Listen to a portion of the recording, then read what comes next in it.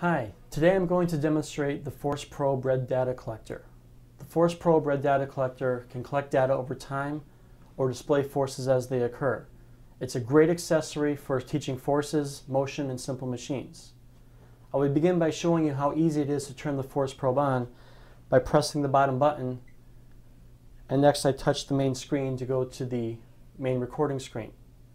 From the home screen, I can touch the green record button and have it start displaying forces. The Force Probe can record in either newtons or in grams, and it makes data collection very quick and very easy for an experiment. Today, the experiment that I will be performing will be the investigation of frictional forces on a sliding object at a constant speed. Once I collect the data, I will import the data into Microsoft Excel so we can see a trend graph.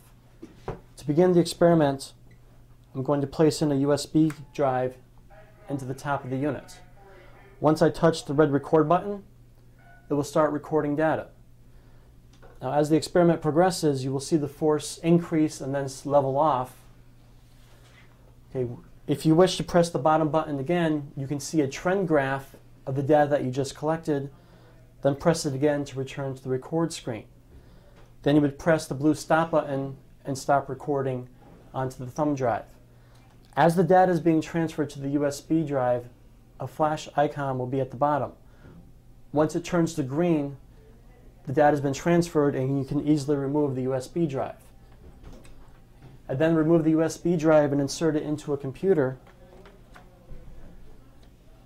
Okay. Then I open it using the red software that came with the plugin, and it will display a graph of the force going on during the experiment.